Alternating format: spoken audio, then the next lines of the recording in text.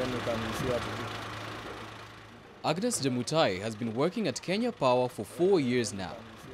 She is part of the special lifeline team that resolves electrical issues with minimal interference to normal power supply.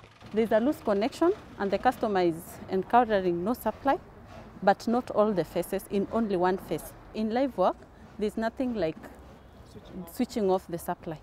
We are just going to rectify it live. The first thing we are supposed to do is to do pole-top inspection to see if there is any other loose jumper apart from the one we know at the moment. Agnes represents the growing number of women who are boldly venturing into this male-dominated sector. If you are a lady and you work amongst men, you have an advantage because you become a challenge to some of them. According to the Institution of Engineers of Kenya, female professional engineers constitute only 7% of the total number of professional engineers. Women in engineering are now encouraging other women to join the pack.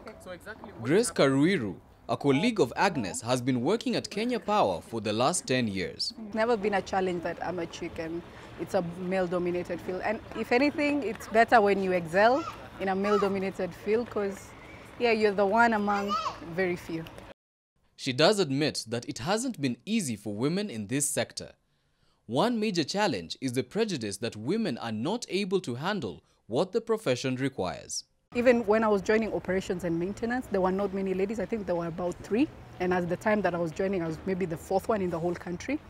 And you get, there was that mental block that they were having in terms of giving us work. But with time, you get to prove your worth, you get to prove your salt. You do the job as good as them or even better. And you work to your strength, not to your weakness. There's some things I can't carry. There are big equipment that I can't carry. But with coordination and planning, I can be able to coordinate the other aspects that the other colleagues could not handle. Grace and Agnes, who have defied all odds to excel in this male-dominated field, are among the women who are expected to share their experiences at the 26th International Engineers Conference at Leisure Lodge Resort in Diani from 3rd to 6th of September this year. The 26th Engineering Conference is talking about challenges of the 21st century.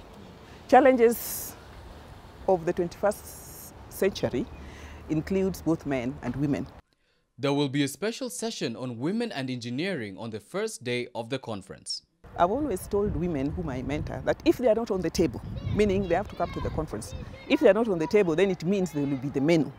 Women constitute 50% of the population. And there's no way we can discuss about challenges of the 21st century without including women. Sawa sawa, kwaheri. Thank you. Yes, it is the dream of engineers like Imelda and Grace that more opportunities in the engineering sector are created for women in the country.